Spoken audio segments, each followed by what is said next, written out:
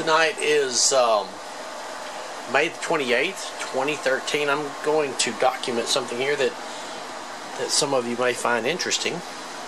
I was shown a schematic of a very interesting old jukebox amplifier today, and the way that they inverted the phase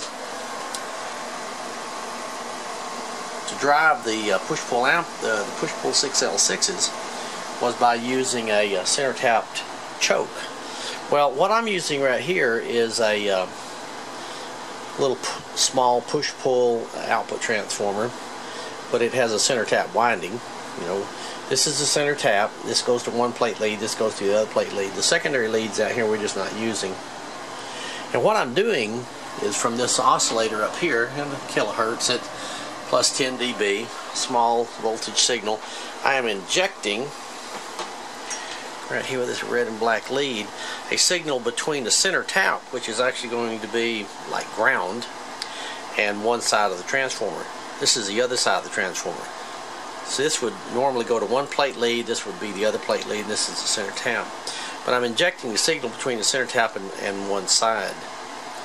And I'm going to be measuring, I've got one probe set up right here measuring that input signal, and this other signal, this other probe right here is measuring the other side of the transformer.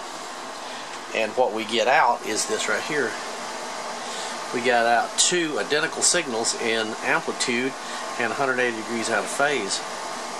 See, this is input signal. There's a signal on the other side of the transformer. So this signal is between the center tap and one side of the transformer. This is between the center tap and the other side of the transformer.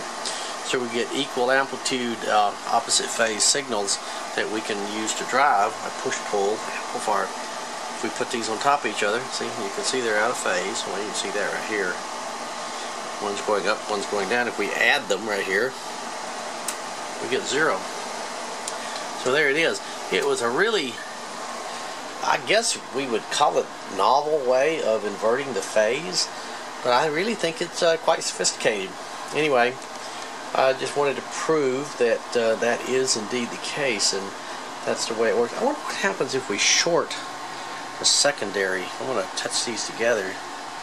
Let's see. Watch this. And it just drops it way down in amplitude by loading it heavily. But the signals are still the same out of phase. Anyway, that's got nothing to do with it. That was just playing. So, for what it's worth.